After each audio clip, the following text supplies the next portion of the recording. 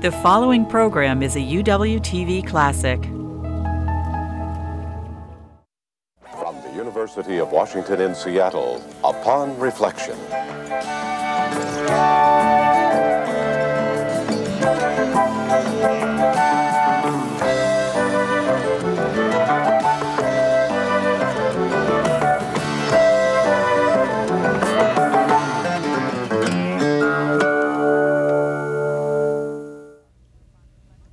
Hello and welcome to Upon Reflection. I'm Marcia Alvar.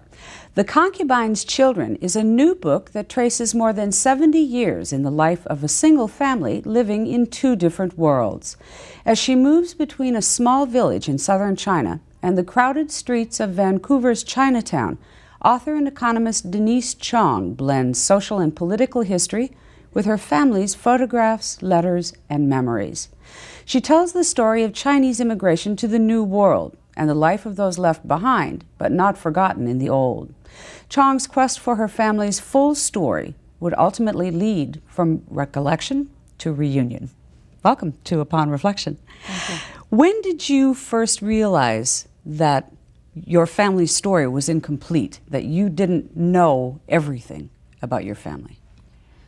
Well, I knew that there had to be a difference between some black and white photographs that existed of my family's past that were in the bottom drawer of the cedar chest in my parents' bedroom upstairs, which were beautiful black and white photographs that seemed to speak of pride. And then, in contrast, there was the life of my grandmother in a rooming house in Chinatown.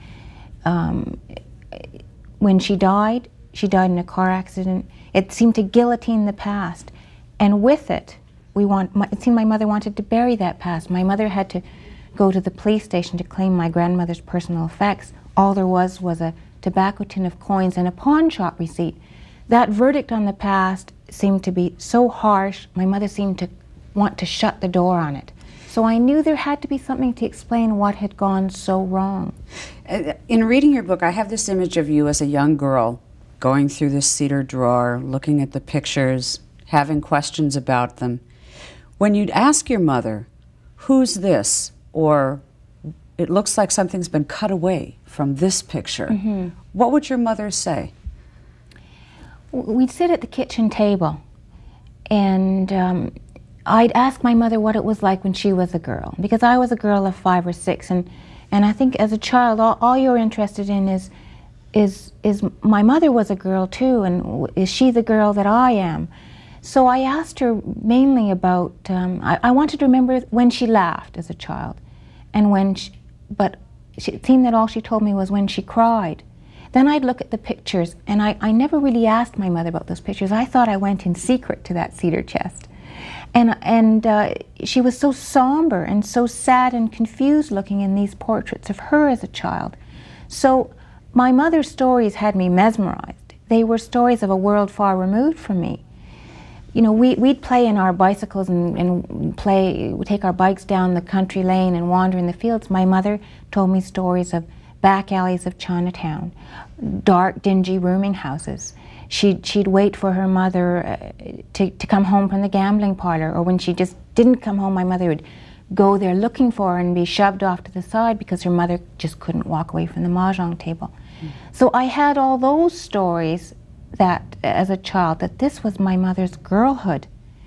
And then eventually, I too laid those stories to rest. Although my curiosity about what could account for all that probably never left me. The story of your family is set in the larger context of the immigration of people from China to North America, to the United States and to Canada, where your family lived. Talk about when the first great wave of immigration began and what drew people from China to North America. The Chinese knew of North America as Gold Mountain because the first whispers of gold came when gold was struck in Sacramento, and this would be in 1842. So the Chinese, there was a race on for gold across the Pacific, and the south of China, Canton was the only port open to foreigners for the longest time. So in that little province of Guangdong, there was a sense that of adventure across the ocean. These were the seafaring people. These were the people who went abroad, were some of the folk heroes. So the race was on for gold. After that wave came the railroad building. When North American governments, they tried first to hire whites, and they were mainly Irish, who wouldn't stay on the job. So then they turned to importing cheap labor, which was the Chinese. My grandfather comes even after that era. By the time the railroads were finished and the last of the gold had run out, the Chinese had begun to set down some routes, and then you get the first Chinatowns. The governments in both Canada and the United States reacted to some fanatical lobbying up and down the West Coast that the Chinese, my goodness, the Chinese were going to settle here. They're an alien race. This was the horde. Yes, that was the coming yellow in great peril. Yes, and that this depraved, disease-ridden alien race would settle here. Let's keep these hordes out. So the laws were more and more restrictive against incoming Chinese. And in fact, in 1882, in the United States, there was actually the Americans a stop. Would bring in the Historic Exclusion Act, which just slammed the door. So the only door open to Gold Mountain, therefore, was Canada's. At the turn of the century, China was like a teapot, pouring out men like my grandfather. He was poor, he was a peasant, he lived in a dusty village in South China. But South China was overrun by rival warlords, and whole families would form thieving gangs because banditry was the only secure livelihood. My grandfather borrowed money, came abroad to try and earn a living, and he left his wife at home in the dignity of the family home on the soil. And that's one branch of this two-branched family. Yes. In addition to the at-home wife in China, there is the concubine of the title of this book. Tell me about the concubine, the role of the concubine. Well, my grandfather was very lonely in Canada, and the laws by this time in Canada had followed suit like the United States. The door was slammed shut. And we should mention there's a lot more men, Chinese men, in North America than there are women. On the street, you would easily see 25-to-1, men to women. The ratio was probably at the time of my grandfather took a concubine in 1924, the ratio might have been 10-to-1. But on the street it was much higher because respectable women were kept behind the four walls of a flat under which the merchant had his shop. My grandfather was lonely. He purchased a concubine from China. A man's wife is chosen by his parents. A man chooses his own concubine, often from a face in a brothel. So it's a disgrace to be a concubine. My grandmother was already sold once as a child. It was when families were poor enough, they sold their daughters like tea. So my grandmother was sold at age 4. At age 17, she was sold again to be a concubine to a man, a continent away. It's one of those great contradictions that it's a disgrace to be a concubine, but it's no disgrace to have a concubine. That's right. It only gives the man prestige. We have some pictures, so we can put faces to some of the people that you've talked about so far. And these are photographs taken from the book. Your grandfather.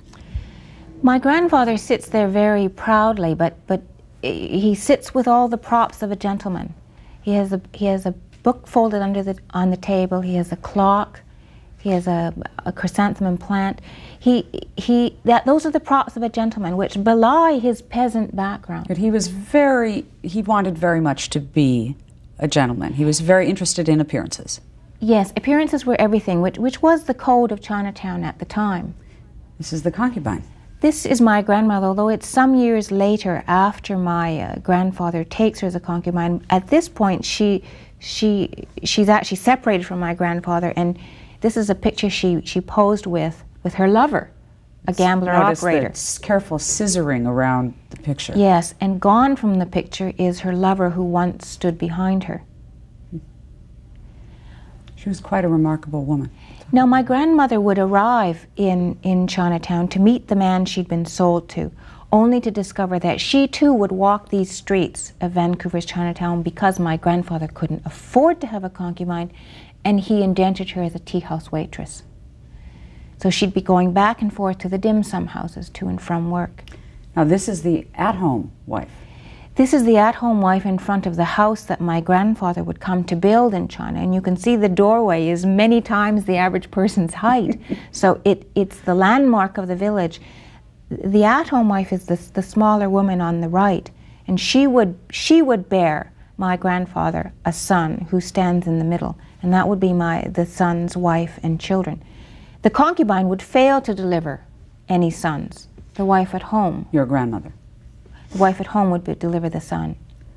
And there's your mother as a young girl. My mother is walking the streets of Chinatown in Vancouver. She's walking with her brother, whose name was Leonard. The concubine had delivered no sons of her own.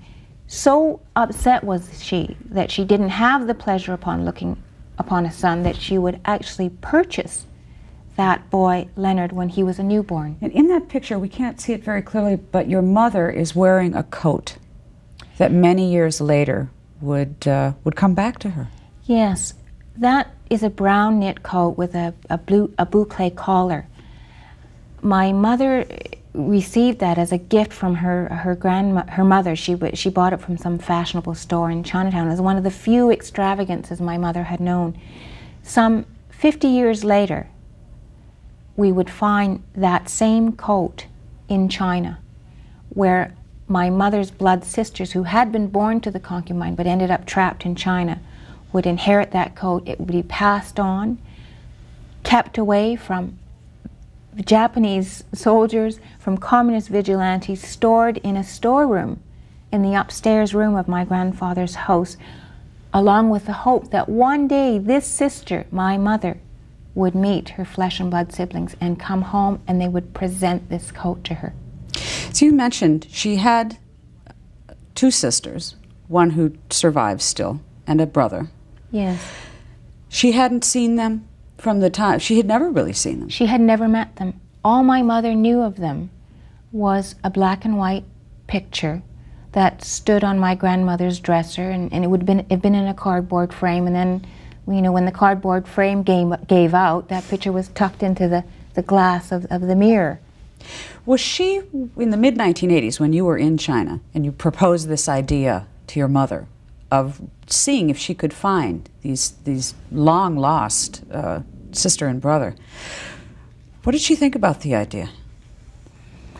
There had been no contact for so long. My mother had never actually set eyes on her siblings. She didn't know what it was like even to have siblings.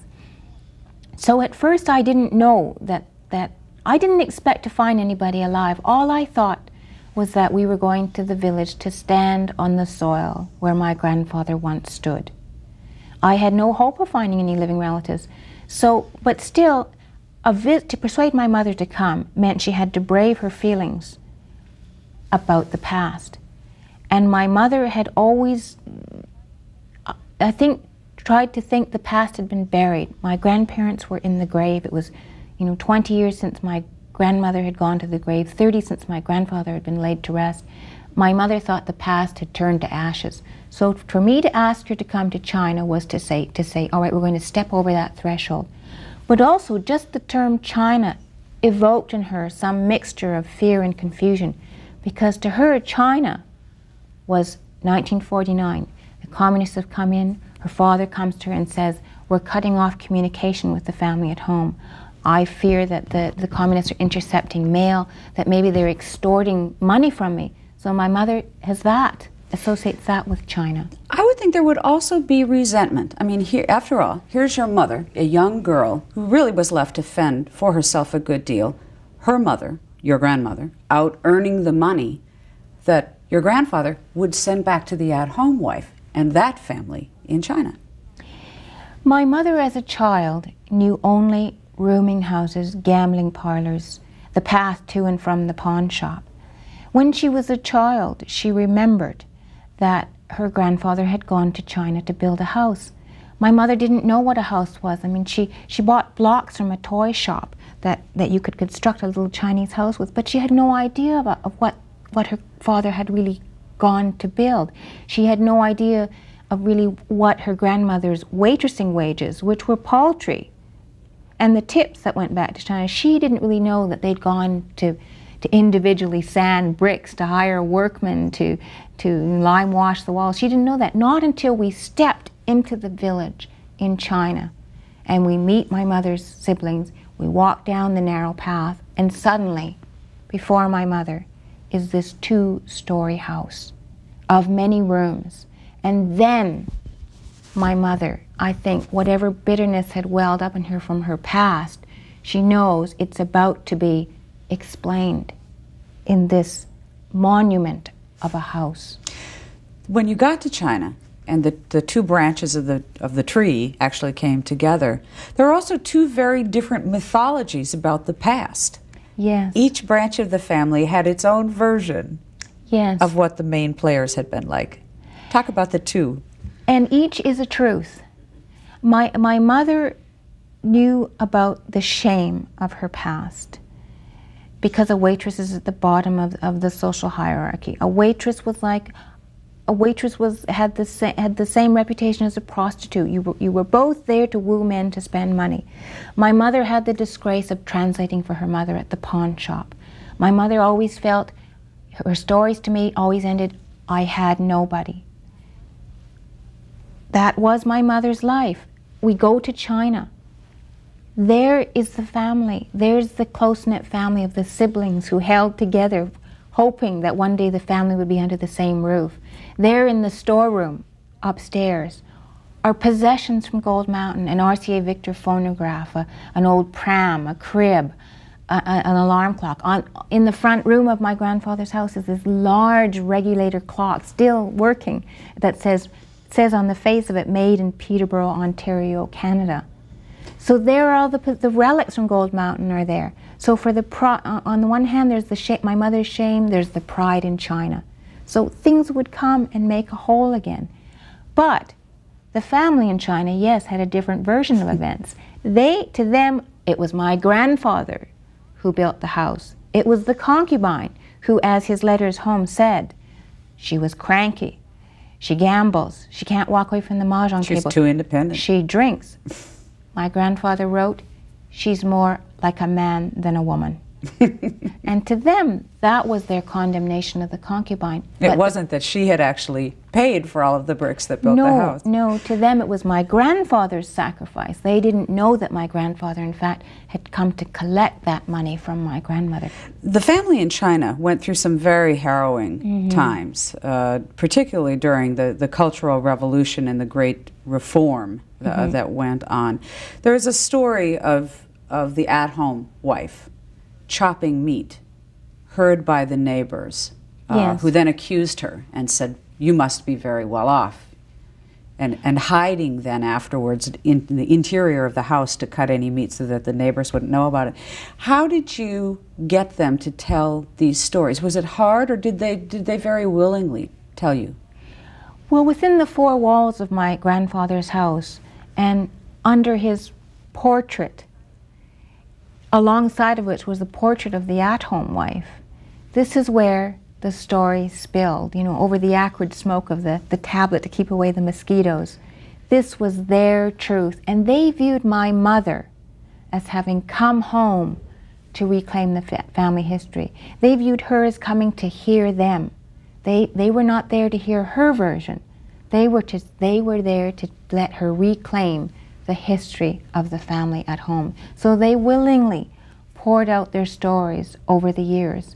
And they had so little to cling on to about a sense of family that these stories of their past were so close to them that they even would dream of them.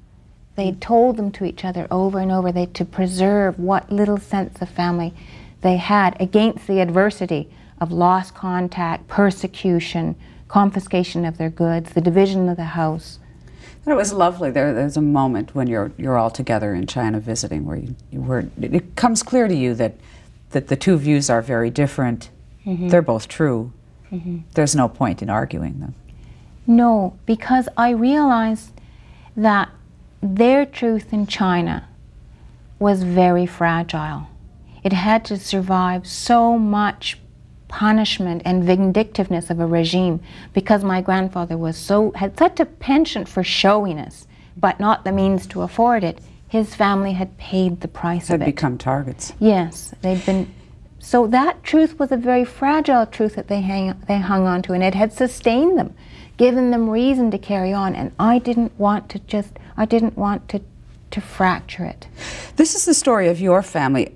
How many other families is this also the story for? I think there are many in America who have, Chinese Americans or Chinese Canadians, who have lost their family histories, who don't have a chance to reclaim them. And I think that through my story they can live a little bit of what might have become of their lost families. Because the idea of the concubine was not really very unusual. There were many concubines and many at-home families, wives and children. And in the history of immigration, when you talked about the restrictions, I look at this book and what I see is a series of strandings. Maybe people would be here, they couldn't get there, they'd be there, they couldn't get here.